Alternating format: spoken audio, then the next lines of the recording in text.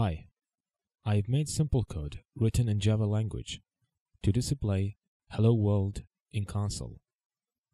The Java compiler works without problem, but when I run the code, I've got this error message, Unsupported class version error.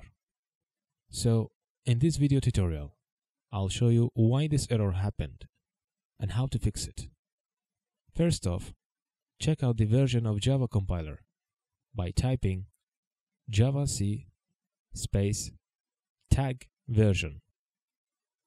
As you can see, the version of Java compiler is 1.8. Let's check out the version of Java runtime environment by typing java space tag version.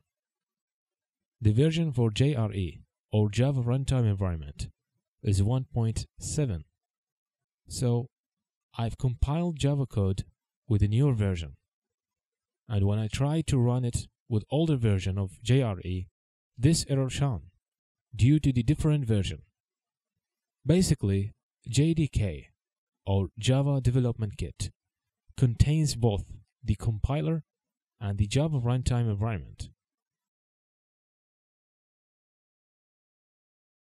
But my Windows system using JRE 7 instead of JRE 8. To solve this issue, go to your system partition and open Windows folder. Then open System32 folder. Search for java.exe. Rename it to java.old.exe. Now, let's try to see if the error fixed. First off, check out the version for both Java compiler and Java runtime environment. Now they have the same version. Let's run the compiled Java file.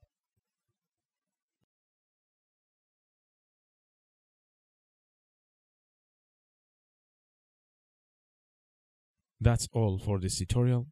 I hope it was easy to follow and helpful. Thanks for watching.